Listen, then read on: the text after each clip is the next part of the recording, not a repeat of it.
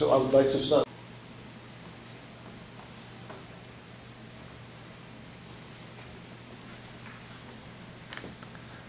All right, I think we're good now. Thank you everyone for lasting this long in the conference, and hopefully we have some attention left for the last talk. So, and thanks for the generous introduction, and also before I get started, I'd sincerely like to thank the Brain Foundation for sponsoring this research and giving me this seed funding to kind of get this research kick-started.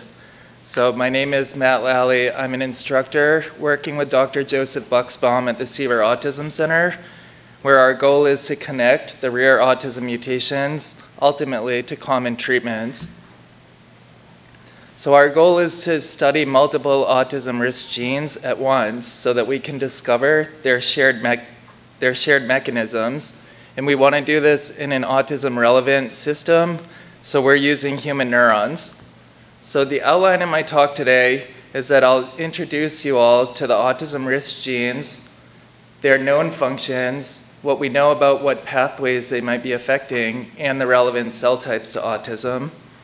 And then I'll give you an overview of the technology that we're implementing to study multiple autism genes in the same setting.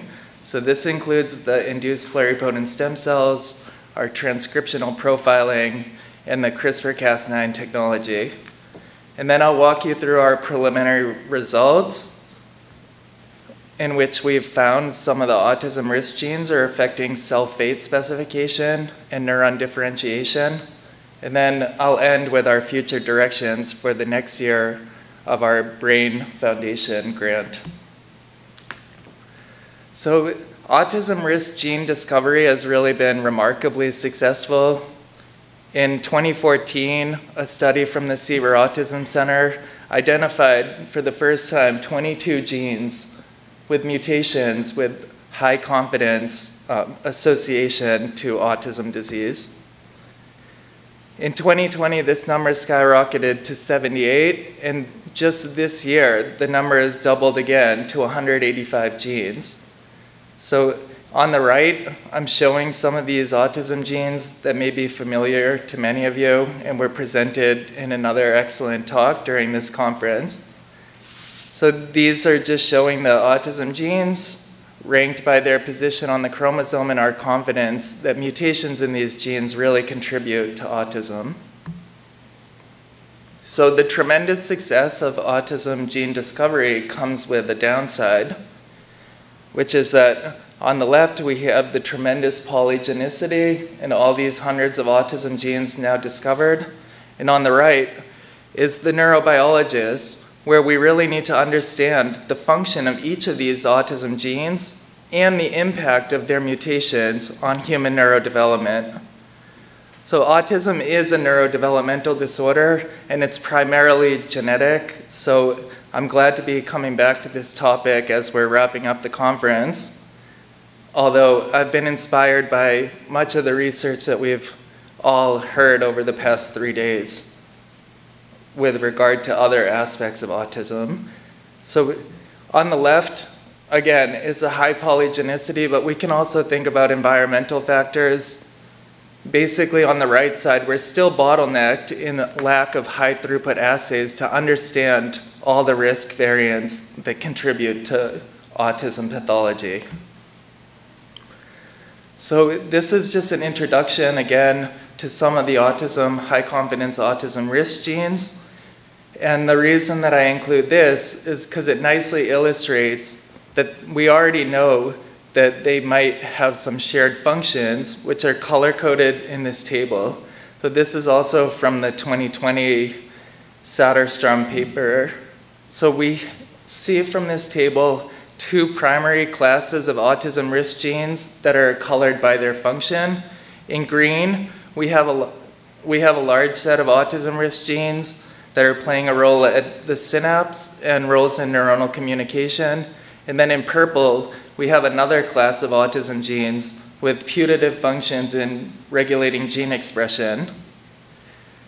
We also know a lot about the expression profile of these genes. So we need to know when and where these genes are expressed in human neurodevelopment. So what I'm plotting here is the cortical expression profile of each of these major classes of genes, and you can see slightly different patterns. So the purple gene expression regulator genes are highly expressed during prenatal development, and then the green genes involved in neuronal communications gradually increase over this period and then remain highly expressed. We also know a lot about the cell types that are implicated in autism, some of which I'm showing here, which include neural progenitor cells, neurons, and the supporting cells of the brain called glia. So to be able to study all of these autism risk genes, we need to be able to generate these cell types, but we largely lack access or direct access to the human brain, much less the developing human brain. So one workaround for this is using a technique called reprogramming into induced pluripotent stem cells.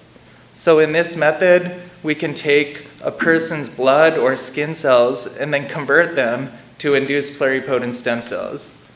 So induced pluripotent stem cells, or iPS, are defined by two main characteristics. The first characteristic is that they can be grown in unlimited quantities because they renew indefinitely. And the second characteristic is that they can be converted into any cell type, including all of these autism-relevant neuronal and neural-related cells. So we're going to be using these human cellular models to recapitulate the autism-relevant cells in a dish. So going back to the autism risk genes and their gene expression profile, I want to point out that our human cellular model of neural progenitor cells really closely mimics this period of human neurodevelopment in a dish. So this early period of prenatal human development, which this is good for us because you can see both classes of the autism risk genes are expressed in this period. And just for the audience, I wanted to provide a picture of what we actually see in the microscope when we grow these cells. So we've now derived these neural progenitor cells from the iPS. This is what they look like under the microscope. And to verify their identity, we perform immunofluorescence for canonical neural progenitor markers. So in green, we have nestin, and red, we have SOX2. So this is just to say that we've now created massive amounts of these human neural progenitor cells in a dish to study the autism risk genes. We also know a lot about human neurodevelopment and neurodevelopment in general. And a goal of this project is to see which of the autism risk genes may be converging onto certain cellular and molecular pathways. So some of the pathways that we know are occurring during this period are neurogenesis, which neurons are born, they proliferate, they migrate out to all areas of the brain. When they get to their destination, they extend these long and elaborately branched projections that we know is what a neuron looks like. Some of these cells are programmed to die, but the ones that remain end up starting to communicate to one another through synapses. So in addition to these known pathways and their timings, we can already begin to make hypotheses about which genes may be affecting which pathways. So these highly expressed gene expression regulators, because of their high expression at this period, we might hypothesize that they're affecting these pathways, whereas the neuronal communication genes, which peak later, may be playing a bigger role in some of these later pathways, which kind of makes sense because synaptogenesis and neuronal communication are essentially tightly connected. And here I'm just illustrating pathways, and to define what I mean is just sets of genes or proteins that act together to perform a set of shared functions. So the key technological innovation of our proposal is to study many autism risk genes in the same setting so that we can directly compare the effects of each of these autism risk genes. And the way that we're able to do this is by using the breakthrough technology CRISPR-Cas9. So here I've illustrated an autism risk gene encoded in our genome at the level of the DNA. So we know that genes are transcribed into mRNA. So one of the properties of the autism risk gene mutations is that they largely act in a loss of function mechanism, which we can think of a decrease of the protein or a decrease of the mRNA level. Because they have this loss of function mechanism, we can then use CRISPR-Cas9 to reproduce this in a high-throughput manner. So CRISPR-Cas9 technology is a protein called Cas9 that we can direct anywhere in the genome using a short piece of RNA called a guide RNA. So in this illustration, we're directing the Cas9 gene to block the transcription of an autism risk gene and thereby mimic this loss of function mutation. We call this CRISPR interference or CRISPRi. The other important property of the Cas9 is that these guide RNAs are easily cloned into what we call a guide RNA library, where each of these colors represents us guiding the Cas9 to one of the different autism risk genes. But we can do this in really high throughput just by changing the guide RNA. So the idea is we'll block the transcription of the autism risk gene, knock down its level of RNA in the protein, and then study the downstream consequences, with our main output being the total gene expression profile in these autism-relevant cells. And from the gene expression profile, we'll infer the affected pathways. So for our Brain Foundation grant, we propose targeting 75 of the top highest confidence autism risk genes that have been identified in these tremendously successful genetic studies, and will perturb their expression or induce loss of function in human iPS-derived neural progenitor cells. Then we can make a mixed set of differentiated cells from these and perform single-cell RNA sequencing. So the two things I want to point out here are that each cell is given a different color. This is to represent that each cell is getting one and only one autism gene perturbation, but we're doing this for all 75 genes at the same time. And the way we can read out that is by this droplet-based method where cells are separated and we generate gene expression profiles for each of the single cells. So the experimental design looks something like this, where we've done it in 2 biological replicates across many technical replicates using the 10x genomics platform. And then the rest of the results that I'll present are the bioinformatic interpretation of these single-cell gene expression experiments. So moving on to the results now, I want to start with the most important result, which is that the CRISPRi worked. So we were trying to target multiple genes, 75 genes at once, and what I'm showing here in the plot is that we were able to successfully knock down the expression of all of the genes on this plot. The takeaway characteristic of the plot is the blue diagonal, and to interpret that, we can use DDX3X as an example. So on this axis is the gene expression, and on the x-axis is the set of cells that received that guide RNA.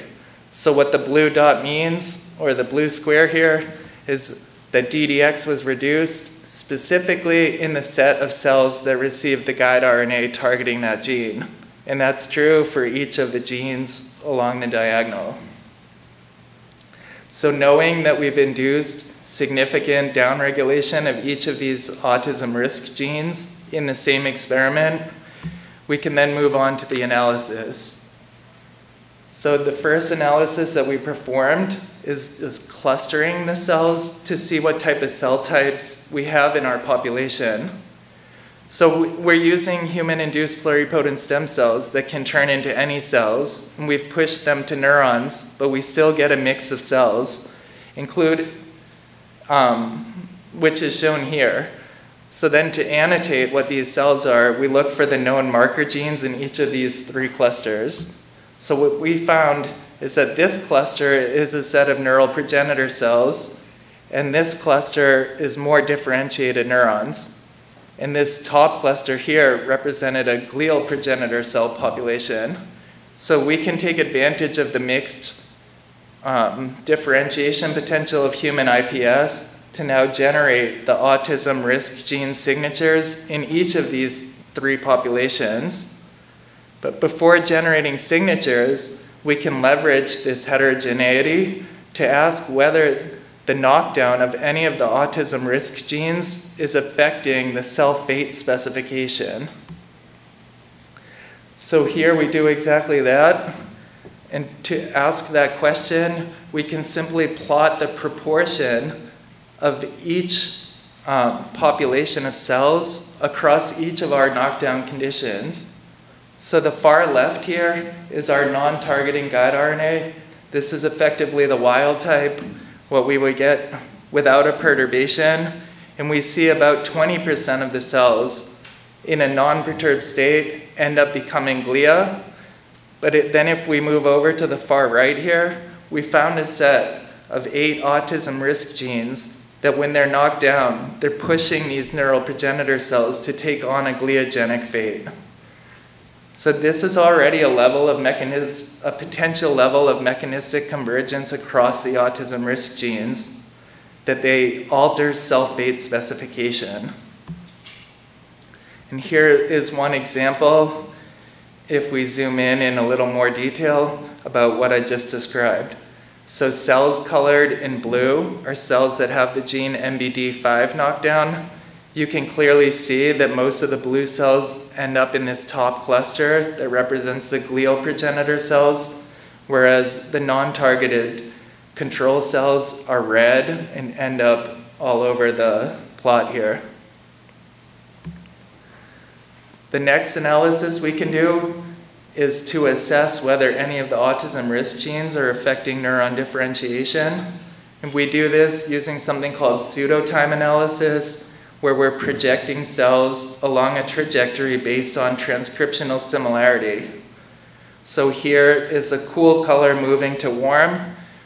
And how do we interpret that? Again, we turn to known marker genes. So the top 2 genes here are markers of neural progenitor cells, and the bottom 2 genes here are markers of neuron differentiation.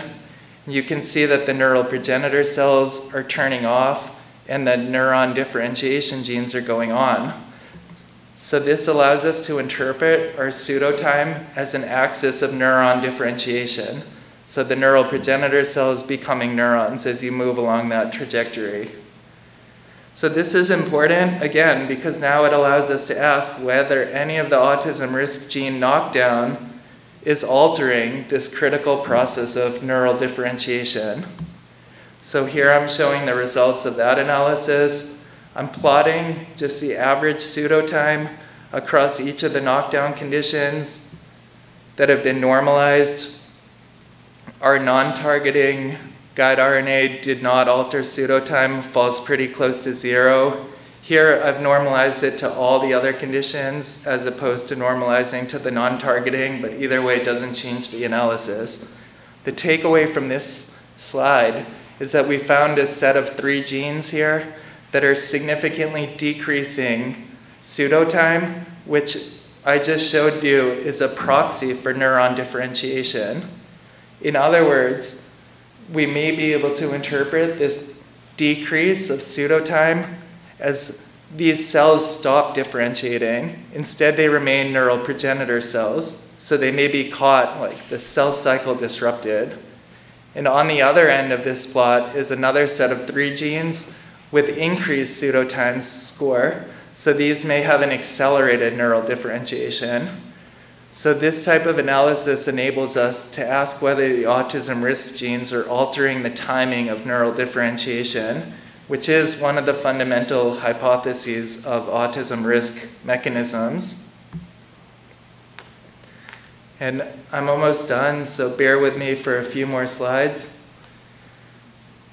But I've shown you that we've used this single-cell RNA sequencing to capture the gene expression profiles for each of the autism risk genes. I just wanted to show that a little more concretely here with an example. So this is a typical gene expression, differential gene expression plot called a volcano plot. This is an example of the SCN2A knockdown in the neural cells, the subset of the neural cells in our experiment. So genes on the left here are turned down.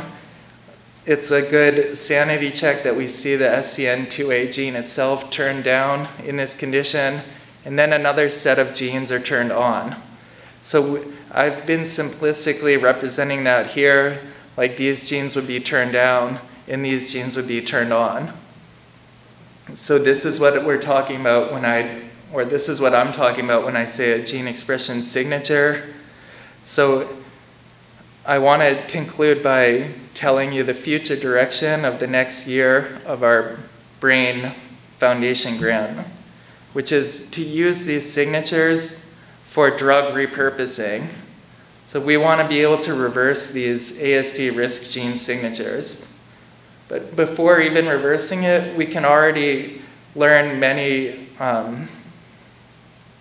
potential points of convergence across the autism risk genes by clustering the risk genes by their signature. For example, these two autism risk genes would have the same signature, so unbiased clustering would say that those may have convergent downstream mechanisms. But in the next year, we want to use these signatures to match the gene expression patterns with existing drug signatures. So this has also been presented by others at the conference here. But you can look for the signatures of FDA-approved drugs. There's a collection now of these signatures that have been generated in iPS neurons. And the idea is that if a drug has the inverse pattern of your autism risk gene signature, then adding that drug onto your cells with that knockdown would then transcriptionally reverse that autism risk signature and rescue you back to a healthy transcriptional state. And this has been widely used in the cancer field, but totally underutilized in neurodevelopment. So we think it has broad potential to facilitate drug repurposing in autism. So that's all I have. In summary, I've just given a quick rundown about the success of rare mutation discovery in autism and the pathways and cell types that we think may be involved, and our plan to leverage these technologies to come up with therapeutics to improve the quality of life for those with autism. This is really enabled by new technologies that allow us to study multiple autism risk genes at the same time, which is important if you want to compare their effects in a uniform assay. And what we found is that many autism risk genes seem to affect cell fate specification, neural progenitor cell proliferation, and neuron differentiation. And their signatures and the convergent signatures may serve as targets for therapeutic intervention. And with that, again, I'd like to thank the Brain Foundation for not only inviting me today to present, but also for funding our work, and the Beatrice and Samuel Seaver Foundation and the NARSAD for their support too, my fantastic collaborators and mentors at Mount Sinai. And thank you all for your attention after 3 days of this conference.